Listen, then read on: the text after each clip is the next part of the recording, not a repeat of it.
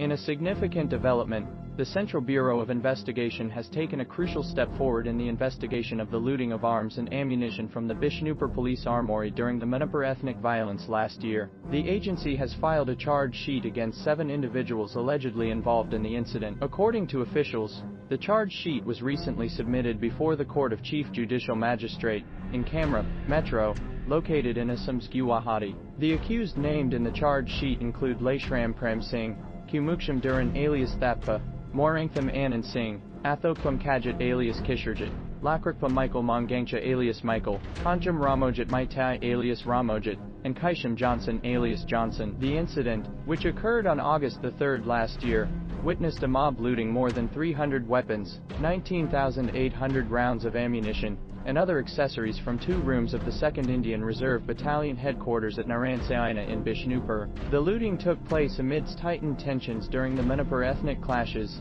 that erupted on May 3, 2023. The looters, purportedly part of a gathering intending to march towards Chichanpur, where tribals planned a mass burial for individuals killed in the ongoing ethnic conflicts, seized the opportunity to raid the armory. The CBI's charge sheet signifies a crucial step towards unraveling the complexity surrounding the violence and restoring law and order in Manipur. As the investigation progresses, authorities aim to hold those responsible for the armory looting accountable and ensure justice for the victims of the ethnic clashes. This development underscores the importance of thorough investigation and legal proceedings in addressing incidents of violence and maintaining peace in sensitive regions like Manipur. The filing of the charge sheet represents a significant milestone in the pursuit of justice and the restoration of stability in the region affected by ethnic tensions.